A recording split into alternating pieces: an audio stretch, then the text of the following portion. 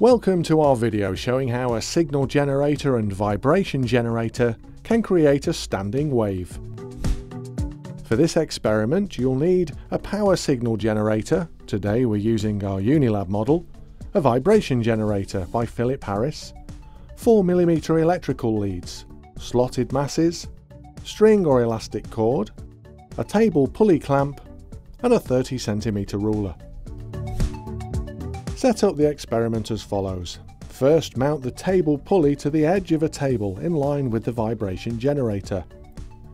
Secure the string to the armature of the vibration generator with the armature screw. Extend the string so that it goes over the pulley and attach the hanging masses to the string to add tension.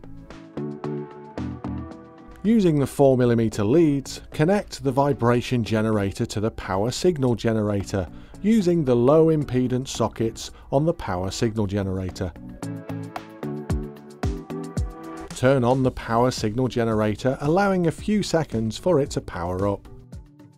Set the power signal generator to sine wave by pressing the select button. Adjust the frequency selector to 10 to 110 Hz. And adjust the large frequency dial until you see a standing wave appear. For the experiment setup we are using, it will be around 30 Hz. You may need to adjust the amplitude to see a clear wave pattern. Now double the frequency to see two standing waves. Then adjust the frequency again until you can see three clear standing waves. This should be around 3 times the frequency of the single wave. Each of the 3 waves is half a wavelength. So, if we measure one of the waves and multiply by 2, this will give us one full wavelength. Then, using the equation wave speed equals frequency times wavelength, you can calculate the wave speed. Then repeat these steps for different frequencies.